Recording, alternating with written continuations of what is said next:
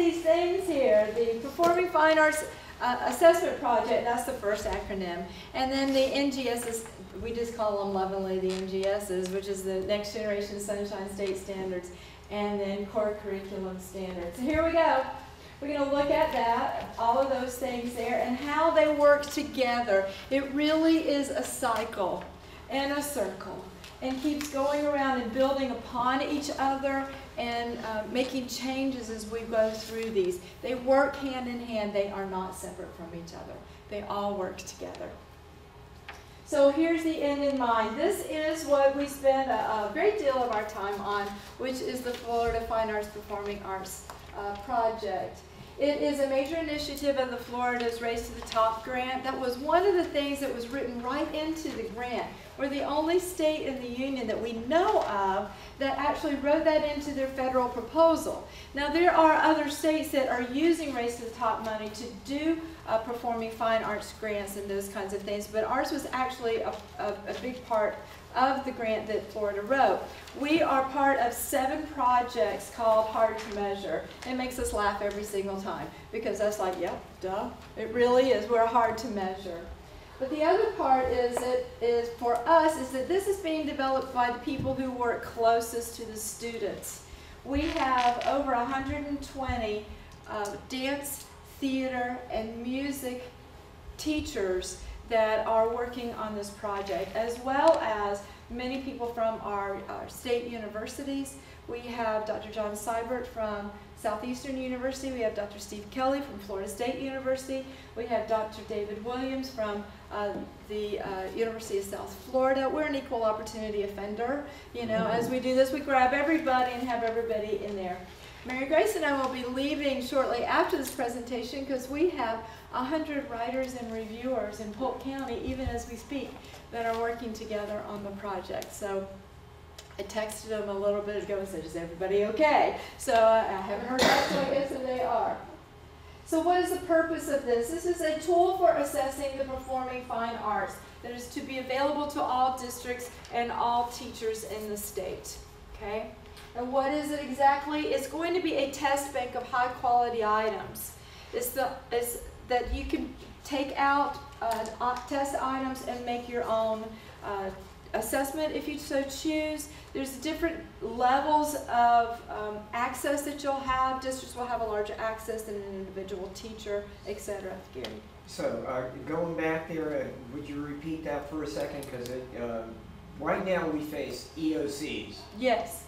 This is the beginning of the EOCs, because it will actually be a test bank of high quality items, items that are based exactly on the Next Generation Sunshine State Standards. They're all written for those standards. Well, the end of course testing is by statute supposed to be in place by the school year 2014-15.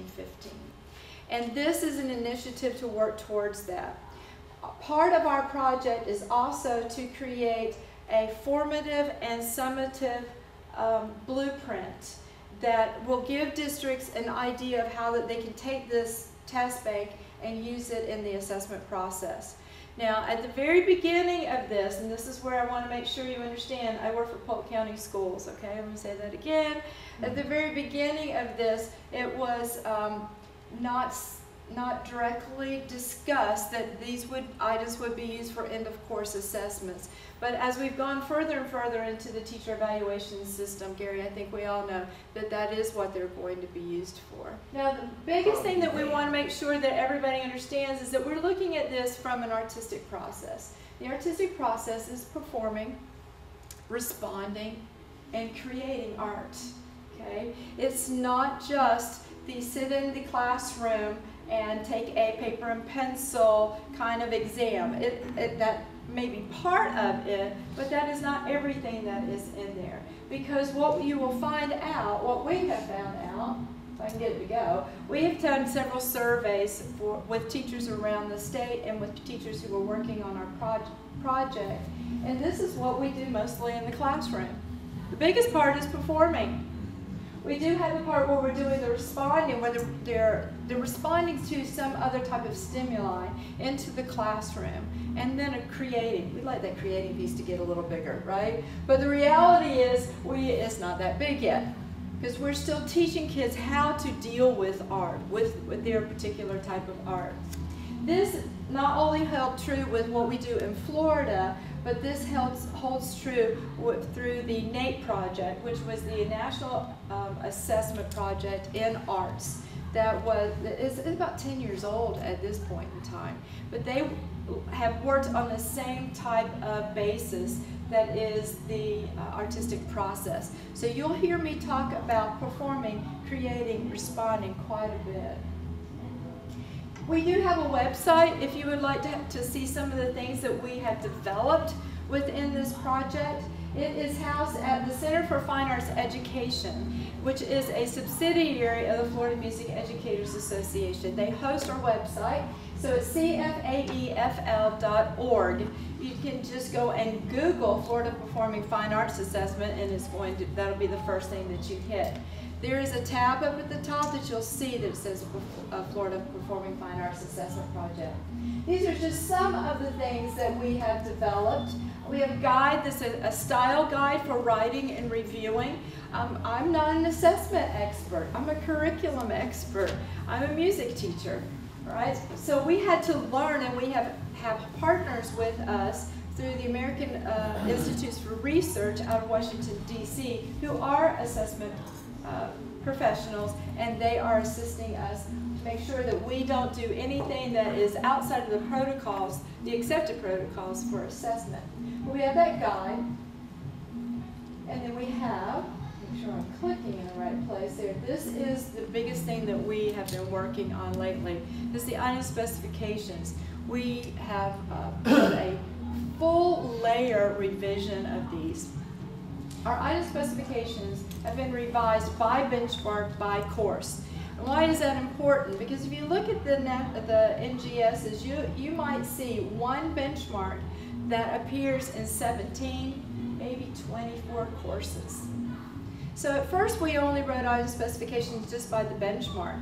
But you know, if you have the same benchmark that is in band, orchestra, chorus, jazz band, general music, the list goes on, it looks a little different within those different courses.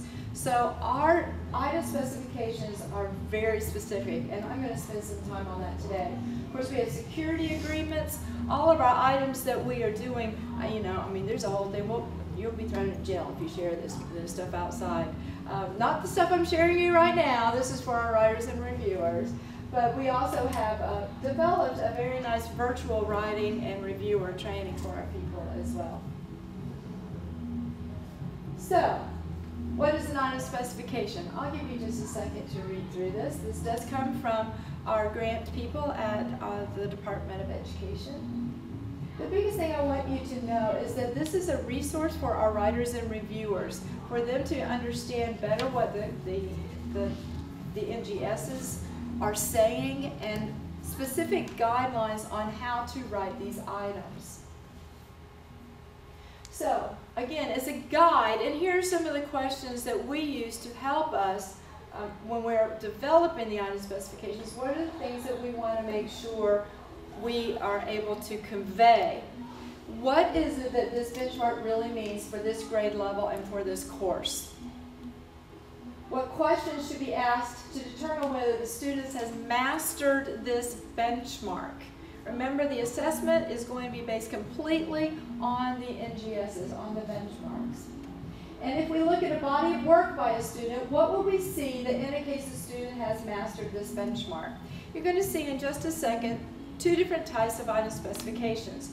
One for responding items, which would be used on more of a pencil paper type thing, or an electronic format.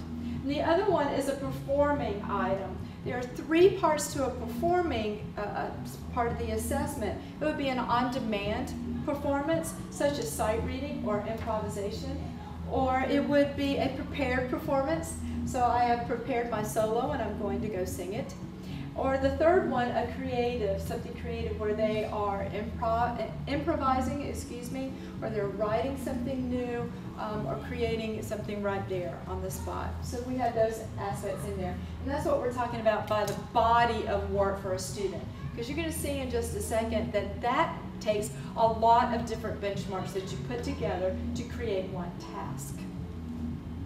This is a sample draft of a responding item specification. This is an actual item spec.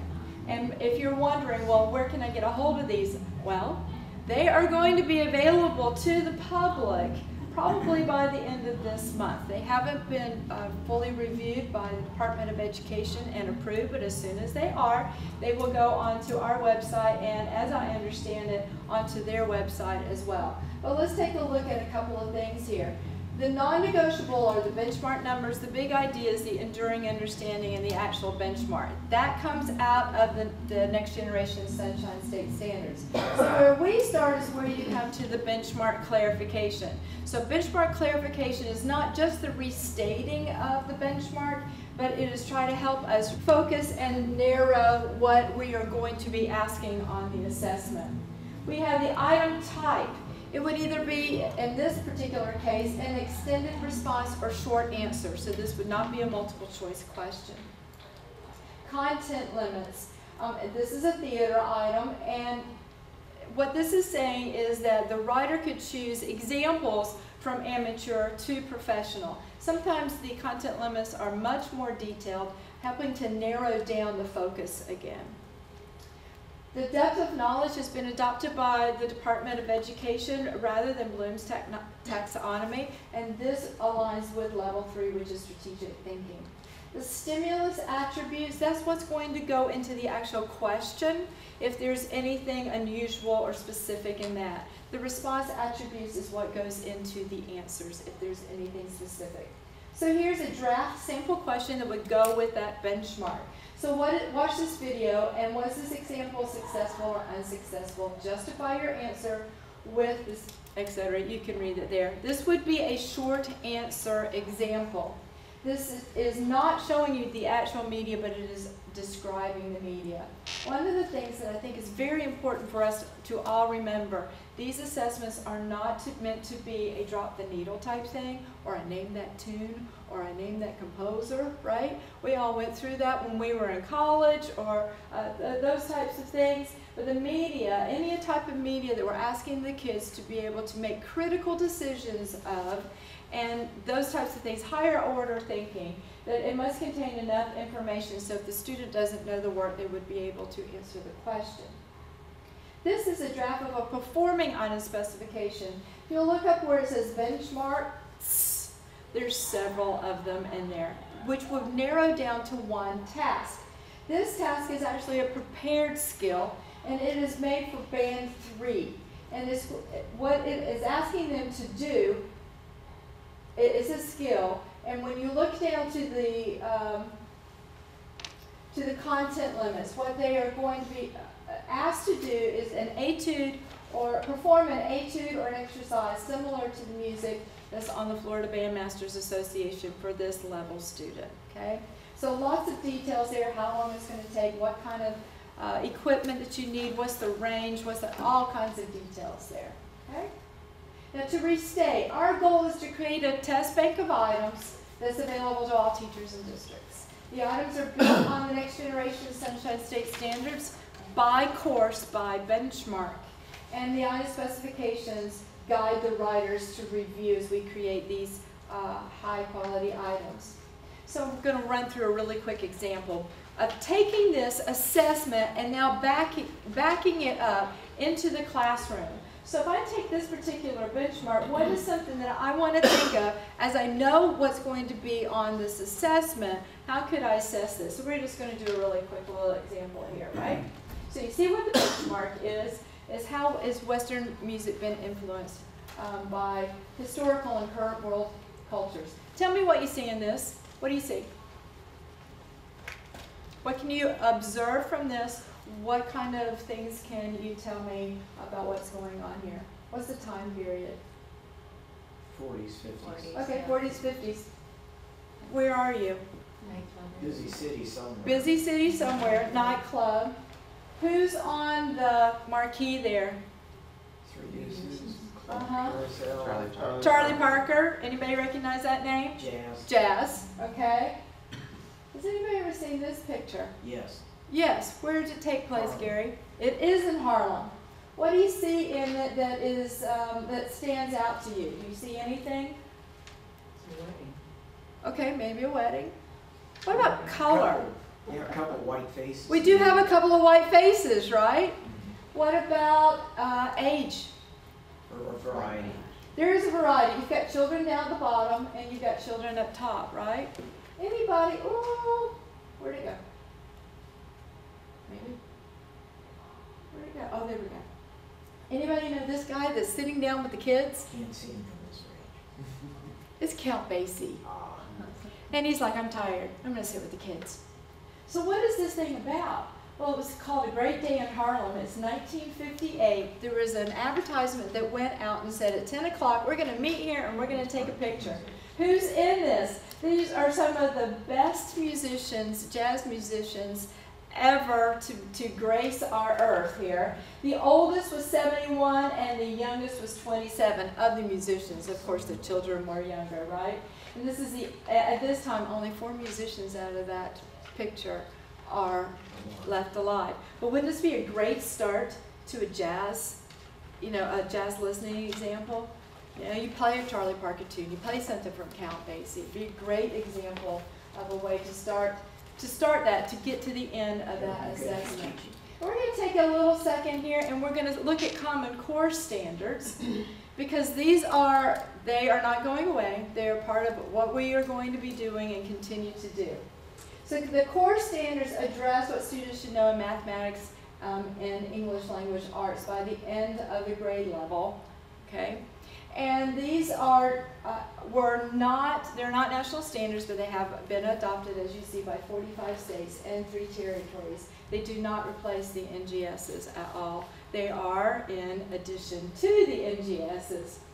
They are, the Common Core standards are embedded into the course descriptions of the Performing Fine Arts. And I need to tell you this as well. They are currently doing additional revisions of those and to see if there's going to be additional Common Core standards that will be placed into our course descriptions. That is supposed to be finished by April. Okay? Now, we are, yes, Mr. Sanders? When you say they, you mean Department of Education? Department of Education, I apologize. Correct. I guess this is a place where I'm getting a little fuzzy. So I was under the impression that the Common Core standards at the national level haven't created fine arts or performing arts standards, right? That is correct. These Common Core standards are for only math and English language arts. Right. So there are Common Core standards that they are embedding into the fine arts courses. These are not art standards at all. It is my understanding that there will not be Common Core fine arts standards at the national level, Right. although they are looking at having national standards. Well, and the issue with Common Core here is that they're looking at the other academic courses, right? It's just your English and your mathematics at this point. Don? But when you read the Common Core, a lot of them do apply very easily to They our do. courses. They do. And I'm Because- so glad you said that, and we're going to look at one. That's exactly right. Because they're really written as, like, it's the idea of teaching kids how to think. Yes. So they're more generalized so they can fit into a lot of different.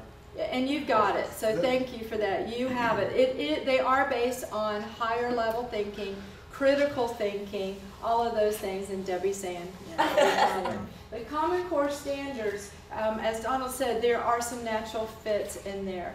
And we're going to take a look at it a little bit and see how this works. Where can you find the Common Core standards that are embedded into the fine arts courses? Okay, well thank you for asking. And I will tell you that when you start at this website, this is called cpoms.org, and you can go up to the top here. I'm not sure if this is going, there it is. If you go right here where it says course descriptions, it brings down another drop-down menu. And you will do several drop-down menus. This one, I chose to go to dance on this one, okay? And it is part of theater arts, etc. So when you get on into it, you can pull up a particular course, and then there's another tab that asks you to pull up the standards. Okay, so this is the course description. These have been adopted by the State School Board Association.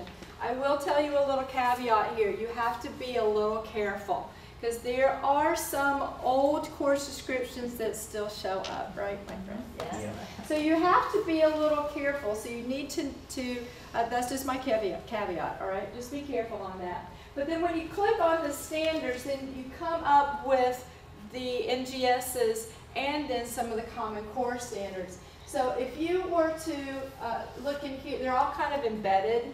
This is a dance course, or a theater course, I apologize. And this has a music standard in it, has several theater standards in it, and then you also have LACC. When you see the CC, that's a Common Core benchmark, or a Common Core standard. I apologize. They are not benchmarks. They are standards. There is a difference. They are standards. Ours are benchmarks, okay, for the Performing Fine Arts. Ours is a benchmark, and the Common Core is a standard.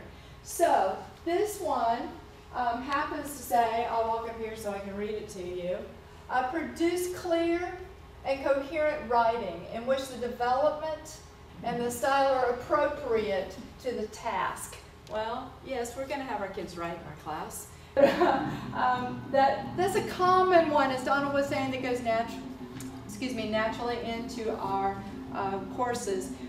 A lot of care is being taken to make sure that it is not something that is out of the range of what we do anyway in our course. Because they are embedded in what we are doing, how does this look in a fine arts classroom? This says analyze how an author's choice concerning how to structure a text or order events within it and manipulate time and create effects such as mystery, tension, and surprise. In Polk County, we do a comprehensive instructional sequence model, and within it, these are these four main things that they're looking at for students to be able to read and to be able to interpret complex text.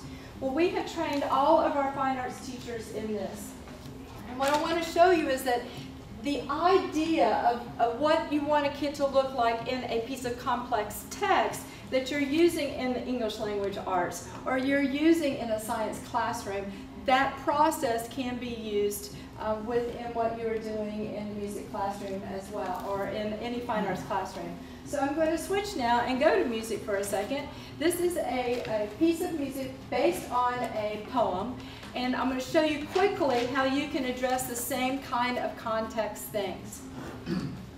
First of all, vocabulary. So you're looking at some of the words that are in there that the students might may have multiple meanings, might have a different meaning within their culture than what is being done in this or used in this. But it's not just that. It's the vocabulary of the language of the art as well. So the dots across it that there's no breath, or the crescendo marking, what does that mean? So it's looking at vocabulary from all sides. Also text coding. It's not just highlighting, but it's text coding. Reading something and being able to categorize that or put it into some kind of sorting mechanism so the students can start saying, oh, this is about this, or this is about this. It mainly talks about this. So it's a sorting mechanism that they can use. And you actually start with like if you're going to talk, does this have a positive influence? You put a P. And you mark it in the text. Another thing would be directed note-taking. Well, in what we do in the performing fine arts, it might be marking your score as your conductor is telling you, or marking something that's a problem spot, or you're seeing something, oh, I saw this here. And so you're looking at things that you can categorize so that you can remember it later. Isn't that what we're trying to do with complex text? We want the kids to be able to categorize things so that they can remember it. Demonstrating the understanding of the text via a performance. Now they're going to take what they have learned here and take all of the ideas of the vocabulary and the meaning of the text, and do they perform it and make it meaningful. Here's a brief look of what we covered today. We looked a little bit at the Performing Fine Arts Assessment Project. We looked at the Next Generation Sunshine State Standards as they are the foundation for the assessment project, and how Common Core standards fit into the fine arts. We should not be afraid of them. They fit us. And when you look at our next generation standards, you'll see that so many of those are looking at those critical thinking and this higher order thinking. They all work together. Thank you. Thanks, everybody.